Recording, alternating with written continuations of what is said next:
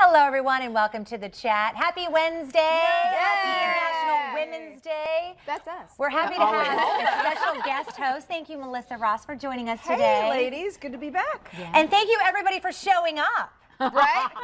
I was a little worried. I was like, I know you two. Just kidding. They were going to be here. We'll be here. They were always going to be here. I wore my red. I'm the only one who wore the red. I wanted to wear red, but I was very disappointed in myself this morning. I have nothing red in my entire closet. So I got red lipstick on. That's it. That's beautiful. That's my solidarity for International Women's Day. Well, you may notice that somebody is not here today. Henny is out today on a really cool assignment, but she left a message for everyone.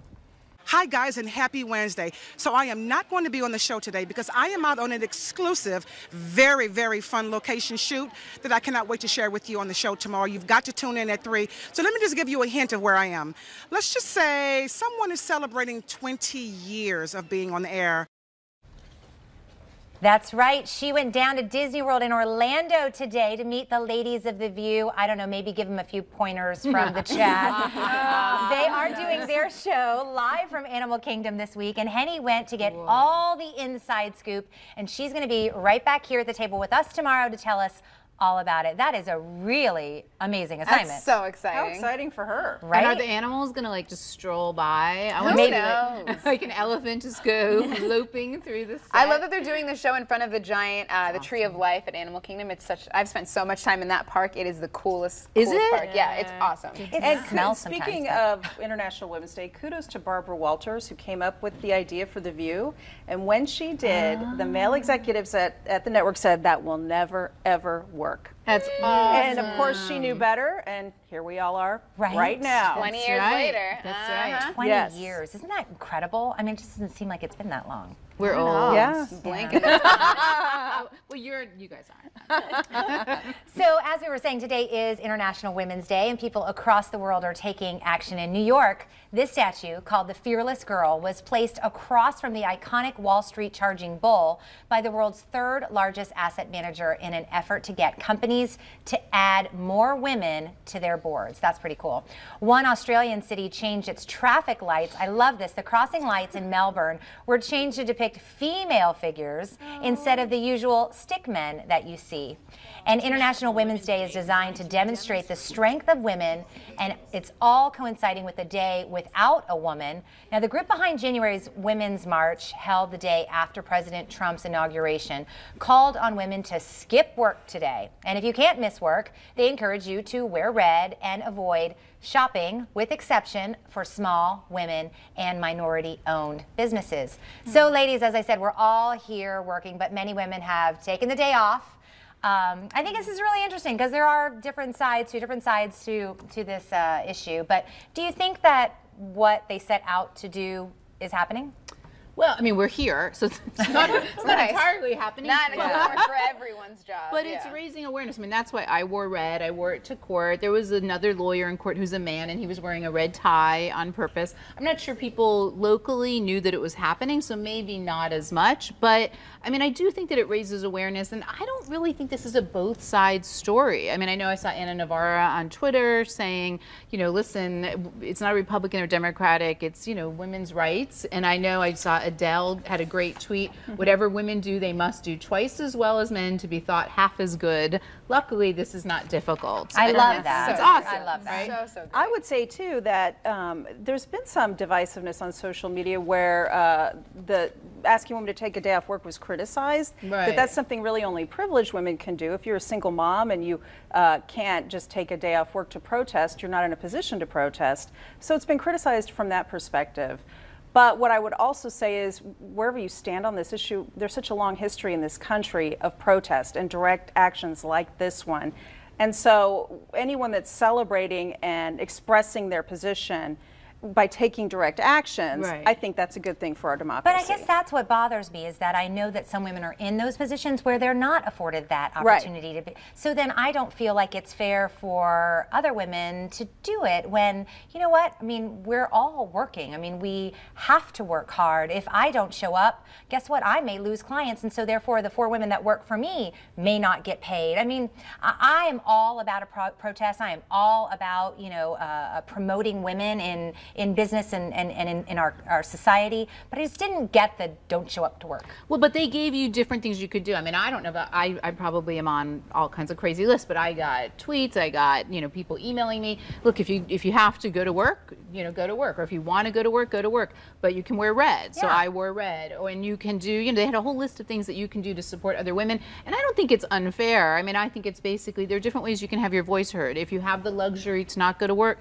don't go to work. I have all women that work for me, and obviously if they don't show up, or if I don't show up, there are women that will be affected. But, so instead I decided to do this, or, at least be cognizant that, women still struggle to be heard in our society. And if we don't show up, it will be heard just by our absence. What is everybody expecting to happen, though? Because I'm on the other side of the fence, as you guys know. So what are you expecting or hoping will happen by doing this? Are you hoping men will recognize? Are you hoping women will recognize and jump on board? What's the real point behind it, in your opinion? I think the point of this Day Without a Woman is part of this long process that the organizers of the Women's March began at the inauguration. And they've laid out this long series of actions that they plan to keep rolling out over time to protest the Trump administration.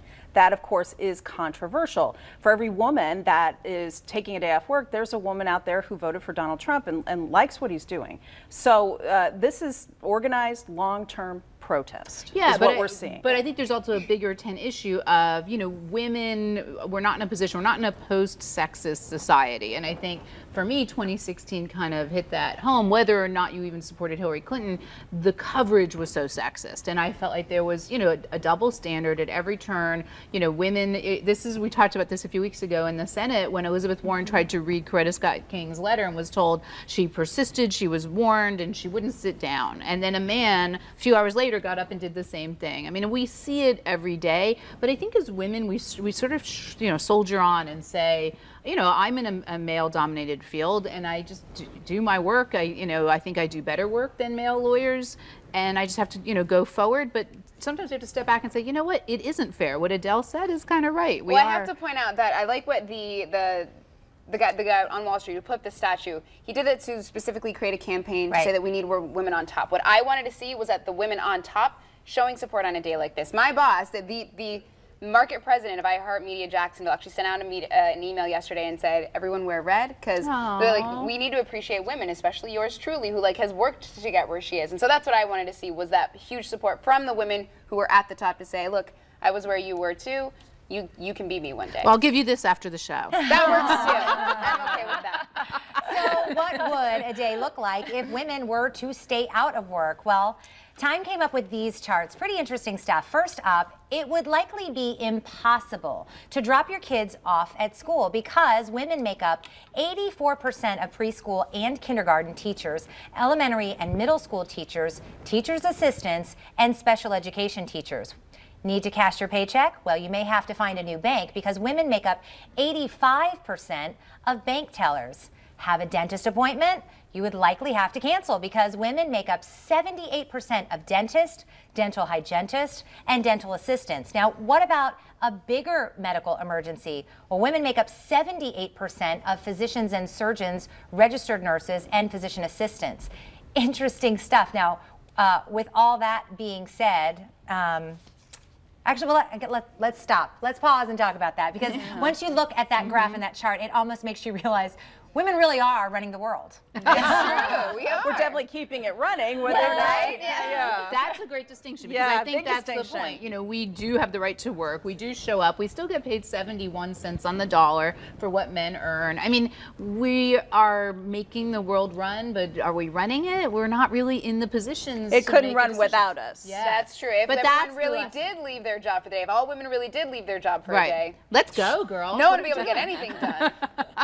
Well, with all that being said, not everyone is feeling the solidarity. The group Right to Speak is organizing a, quote, positive counter-movement to the Day Without a Woman protest. So they want women to continue working, serving, giving, sharing, and loving their communities, their families, and their endeavors. The group is encouraging women to post photos on social media of themselves doing what they love using the hashtag #NotMyProtest and hashtag We Show Up. A spokeswoman for the group said, quote, we don't feel like the voices on the far left represent all women. We won't allow our voices to be drowned out. So this is a different approach to today. Interesting because, you know, Janet, earlier you said you didn't feel like it was a left, right, red, blue. Right. But clearly, and I think, and I'm glad that you feel that way, but I think that there are people who certainly, because you even alluded to, you know, Trump being a part of the conversation. Yeah. Right. Yeah. If you make it political, then I can see not showing up. But I think it's ironic that a group called Right to Speak says we don't feel like those voices represent us. So they are sort of trying to muzzle the voices that are trying to speak. I mean, saying, you know, not showing up at, you know, at work isn't representing the people you know and love. I mean, some people are doing it for the people they know and love. Some people went to the Women's March with their little daughters because they want them to see, you know, that history is still ongoing. I just think at this point, any actions people take are inevitably politicized. Yeah. There's really no getting around it. And we're a divided nation, and this is just the latest example of that. And women are a monolithic voting group.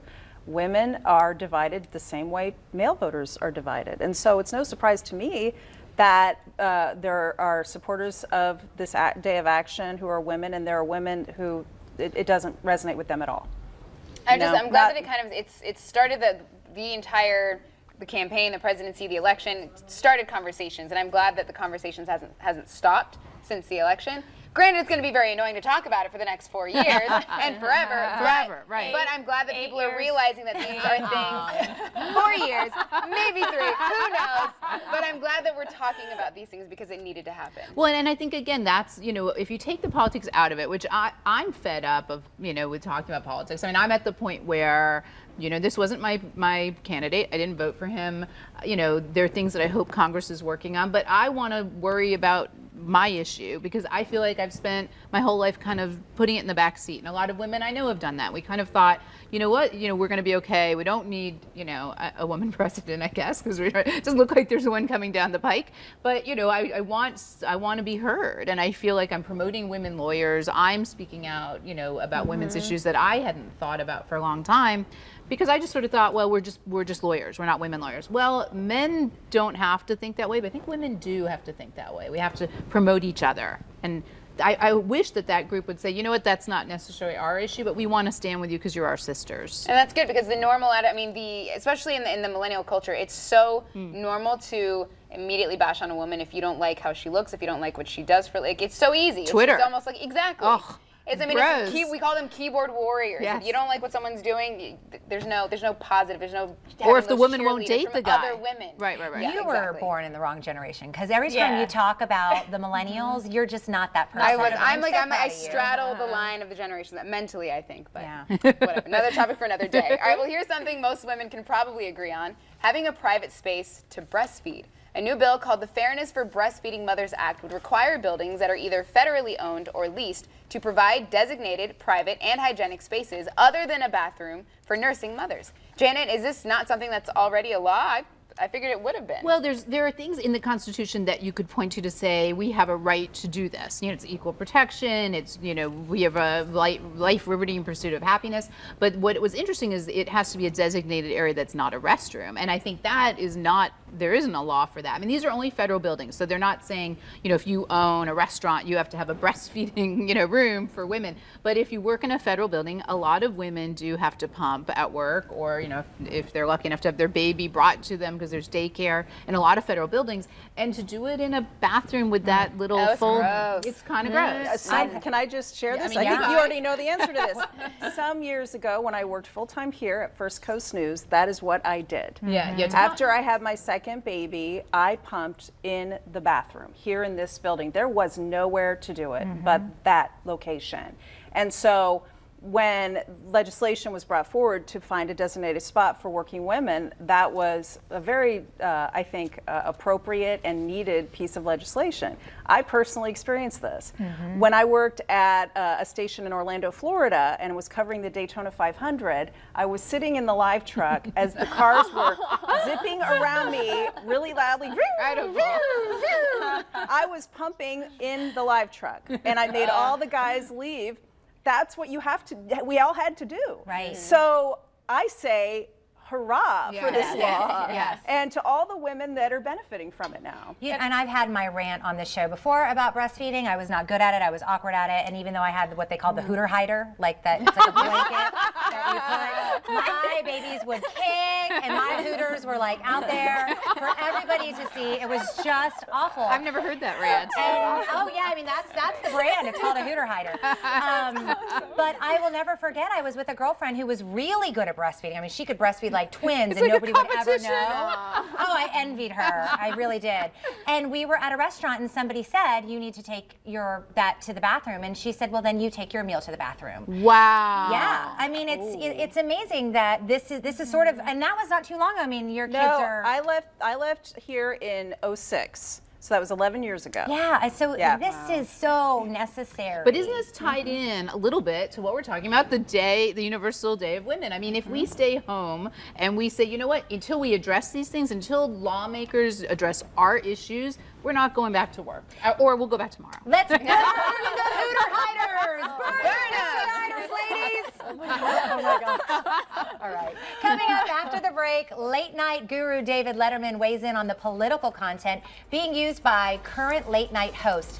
Hear what he has to say they should be obligated to do, and let's see if you agree. We'll be right back.